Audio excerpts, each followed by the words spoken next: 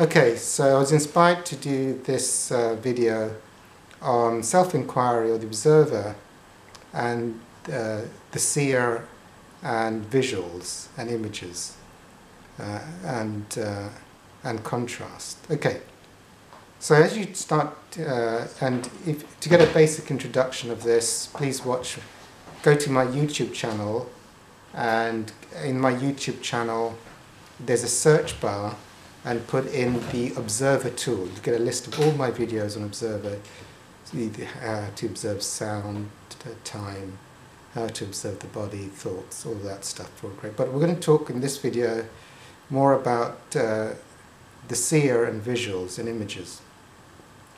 Okay, so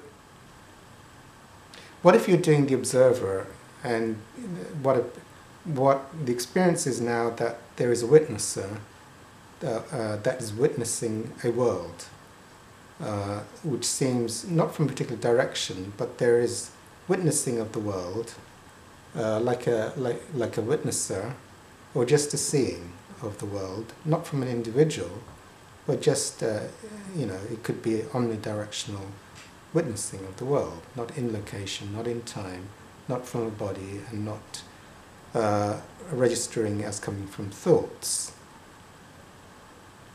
So then the thing is, okay, so there might be a state of bliss and oneness, fine. So there is now a world that is being witnessed. So there's a witnessing of whatever it is. It could be a park, it could be a street, it could be a room. There's just pure witnessing.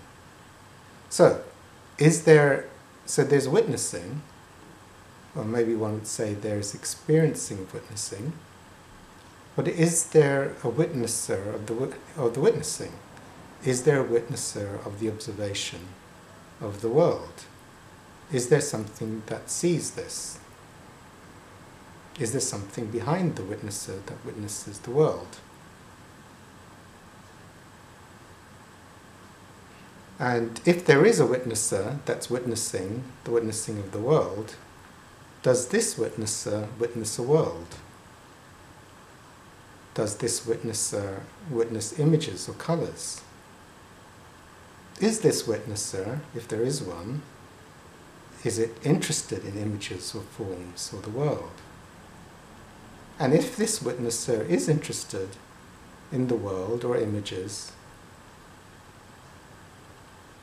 then is there a witnesser of this witnesser? Is there a witnesser of the world or of images, even if there's no body and no thoughts, that doesn't register the world, where there is no world? Well, what is the experience of the witnesser of the world? So just keep contemplating that, and see if you've arrived, if there's a non-local, non-identified, timeless witnesser beyond the body and thoughts. Is that it?